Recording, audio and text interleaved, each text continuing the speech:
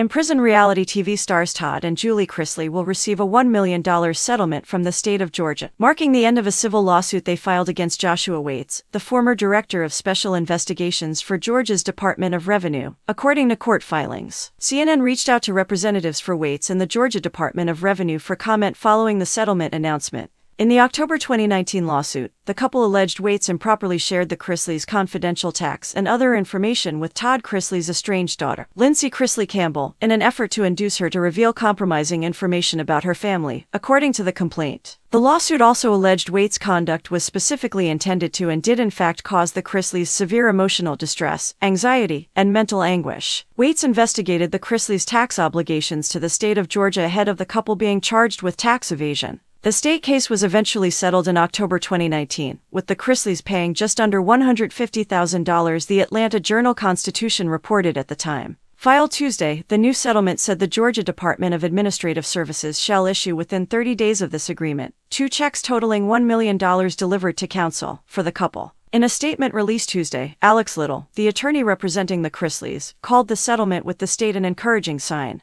"We have been saying for months that the criminal case against the Chrisleys was highly unusual and had real problems. It's nearly unprecedented for one arm of the government to pay money to defendants when another arm is fighting to keep them in jail." The Chrisleys, known for their reality program Chrisley Knows Best, were found guilty in June 2022 on federal charges of conspiracy to defraud banks out of more than $30 million in fraudulent loans, as well as several tax crimes. The Chrisleys maintain their innocence and are appealing their criminal convictions, which according to Little are expected to be heard by the federal appeals court in Atlanta in April. Todd Chrisley is serving 12 years at a federal prison camp in Florida, and Julie Chrisley is serving her 7-year sentence at a federal medical center in Lexington, Kentucky.